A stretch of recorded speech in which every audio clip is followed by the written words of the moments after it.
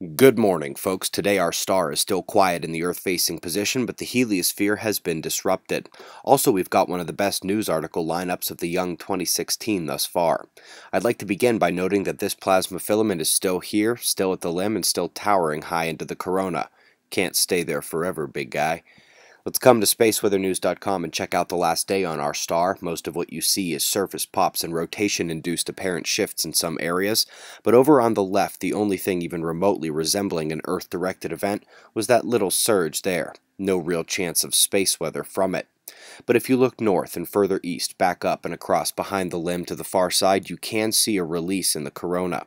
It was indeed a significant CME, put a perturbation on the heliosphere, and immediately broke the tropical silence on Earth with the formation of a new Earthspot in the Indian Ocean. Of course, the X-ray flux still shows that solar flaring is anemic, one sunspot group, and all the umbras are positive right now.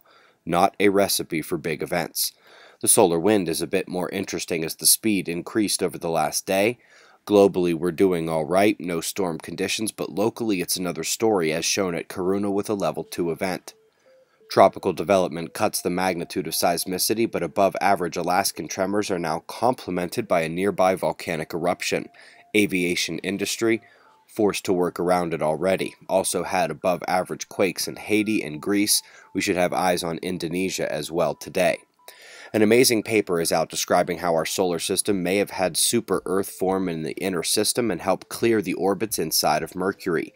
This ties directly to the building sea of evidence that our solar system went through a monumental shift with planets in chaos. This is bolstered further today by a second release that details the youth of Saturn's moons.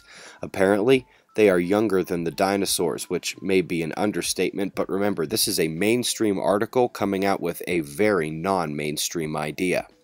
Folks, it appears we might have a signature of the coming grand minimum. Back then, during the Maunder period, pole reversals on our star were irregular and out of sync, and that is precisely what we are seeing with the current SPF scenario. The trend is heading towards the exact situation described in this paper. Something interesting here as well in terms of relativistic electrons. Goes west measures more than double the flux of goes east.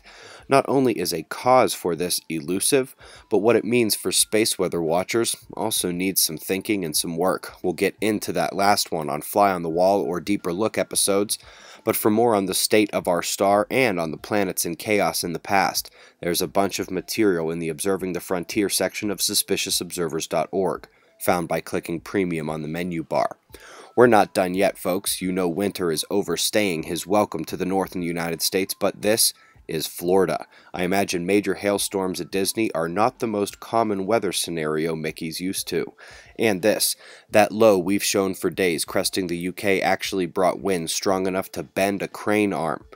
We're going to come round to our top Earth spots and the storms they produce as we show pressure and radar forecast followed by some current global conditions and shots of our star to close. It's 4:15 a.m. in the desert. Eyes open. No fear. Be safe, everyone.